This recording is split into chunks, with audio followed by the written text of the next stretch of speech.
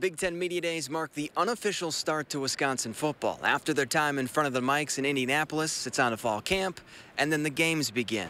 But before we get to the end, Braelon Allen, Tanner Mordecai, and Maema Njongmeta were soaking up their opportunity to represent the University of Wisconsin in front of the conference. And it's one the three Badgers didn't take lightly.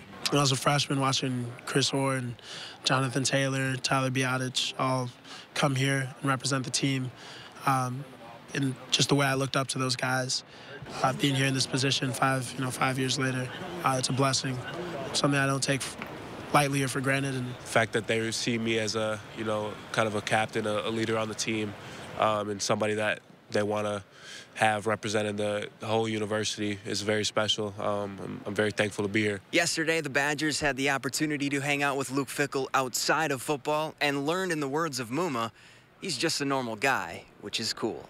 At Lucas Oil Stadium, the Zach Hanley News 3 Sports.